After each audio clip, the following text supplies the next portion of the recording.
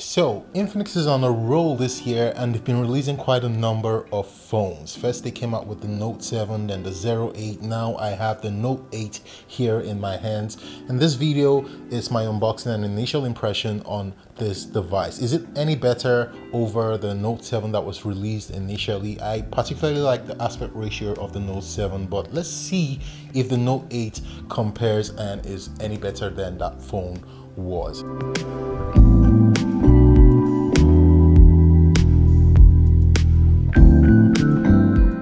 First off, let's see what we have in the box. When you open it up, you're greeted with the smartphone. Let's take out the sticker on the front and the back. This is the deep sea luster color with a really nice looking pattern on the back of the device, and I like the way this looks.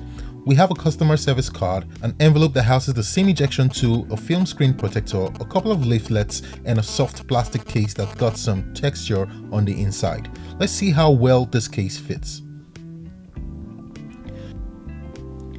In the bottom compartment, we have an 18-watt fast charger, an orange accented USB-C cable, and a pair of earphones. On the front, you have a 6.95-inch HD+ IPS LCD display with a 20.5 by 9 aspect ratio, making this a really tall phone. At the top of the display, you have a double hole punch out that houses your selfie cameras, and you also have dual flash at the top of the device and also an earpiece grill. One of the flash LED also serves as charging indicator. On the back of the device, you have a 64 megapixel AI quad camera setup with quad flash LED in a ring format. On the left, you have a 3-in-1 tray that houses two 4G LTE nano SIMs and an SD card. On the right, you have a volume rocker and a recessed power button that also serves as the fingerprint scanner. On the top, you have absolutely nothing. On the bottom, you have a microphone, a 3.5mm headphone jack, a USB-C port, and speaker grills. About the design, the Infinix Note 8 sports the new wide camera layout, which gives it a modern look, and the camera bump is also really tiny, almost non-existent. The back and the frame of the device is made from plastic, and this pattern you see on the back here in reality is just a paint job, so it's a smooth surface all around. This phone is ginormous. It looks big and has a heft to it, and it's really very tall.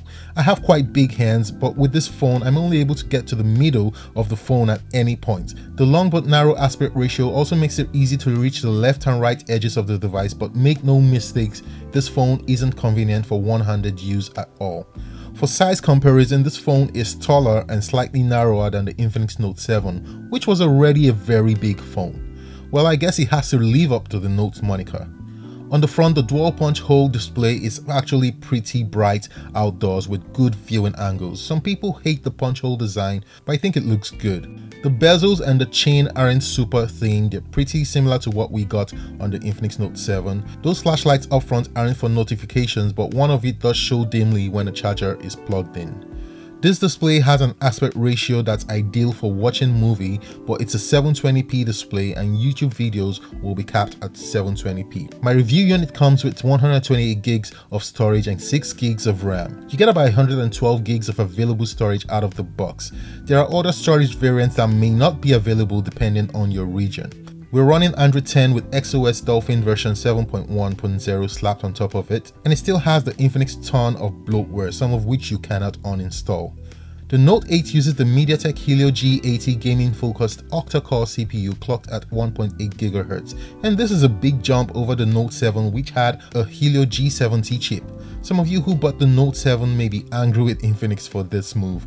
It's been just 5 months and there's already a new Note with better specifications. Anyway, in terms of performance, I'd say it generally feels faster than the Note 7 did, and it doesn't slow down with multitasking either. It handles your everyday calls, text, messaging, and social media apps with ease, and it's also great for intense mobile gaming if you're into that.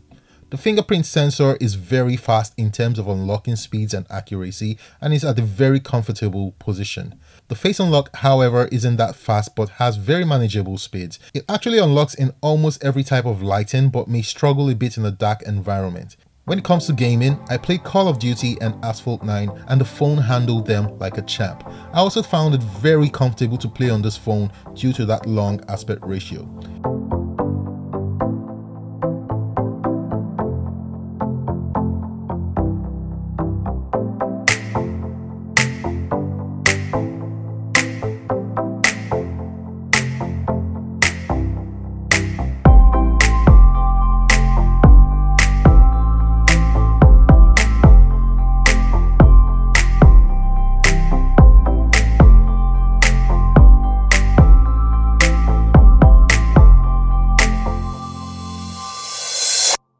Infinix Note 8 is powered by a hefty 5200 mAh battery. Now, paired with a 720p screen, you're getting stellar battery life, and this gave me well over 8 hours of screen on time every single day of heavy use.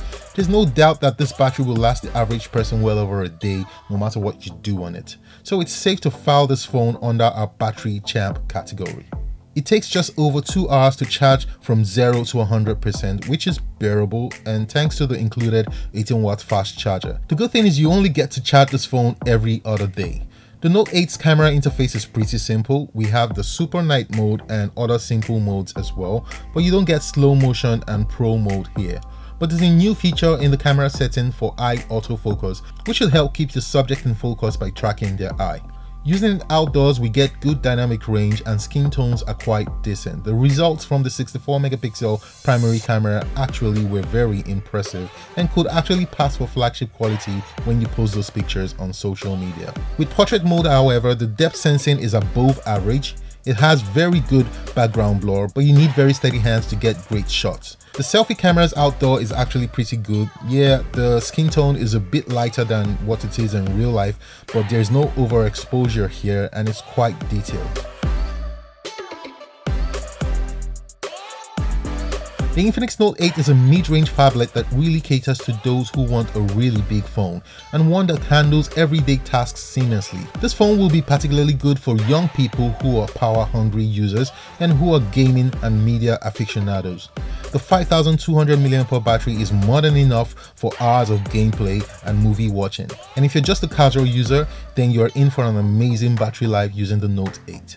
So that was my unboxing and initial impressions on the Infinix Note 8. I felt like it was a good phone. For those of you who are looking for an affordable gaming-centric phone, the Infinix Note 8 is something you should definitely take a look at. I feel like the build quality and the overall form factor of this phone is really good. Again, if you have any questions on the Infinix Note 8, do leave them down in the comment section of this video and I'll get back to as much of them as I can. Thanks for watching and I'll see you in my next video. Peace.